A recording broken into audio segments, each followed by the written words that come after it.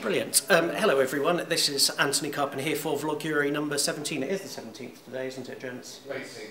18th already. Crikey, it's the 18th already. This is the first vloguary post I've done to two different cameras, so I've got one camera there and one camera there.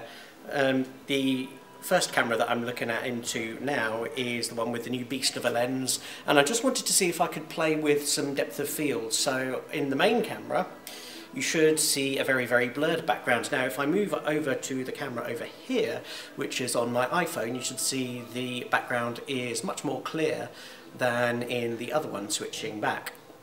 And this is one of the things I've really wanted to play around with digital video, is to get the very kind of cinematic film effect of speaking into the camera while playing around with some of the backgrounds, rather than doing the standard, let's plonk me in front of a camera, let's speak to the camera and say what's going on.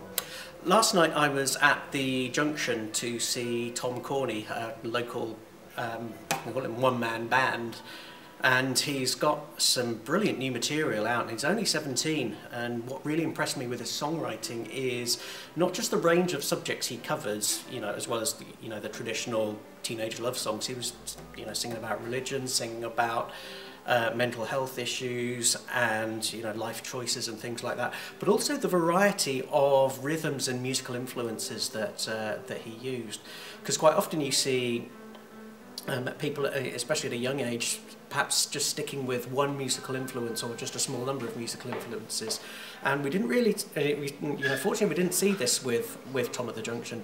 It's just a shame that it was a freezing cold night last night that not nearly as many people who could have come along did. Where am I now? I'm at my old university here at Anglia Ruskin for, well, really the run-up to our big gig coming up in Newmarket. So at the moment we've got the ladies rehearsing in the room behind me, and you might even be able to hear some of them. So they're going to be doing a couple of tracks separate to us blokes, who at the end of the joint rehearsal this evening, I think we've got half an hour where we're going to be crashing out a few tracks, and that leaves only a handful of rehearsals up until the Saturday. Just before the gig in Newmarket, we've also got Volunteer for Cambridge. So for those of you who basically want the equivalent of a freshers' fair, but for the city of Cambridge and surrounding areas, do come along to the Guildhall. It's from 11 AM on the morning of Saturday the 30th of January, and there are over 80 different community groups and organisations there who are represented. It's not just about volunteering, it's also about what activities and new things you can find out to take part in. So come on, let's make our city greater than the sum of its parts. I'll see you tomorrow.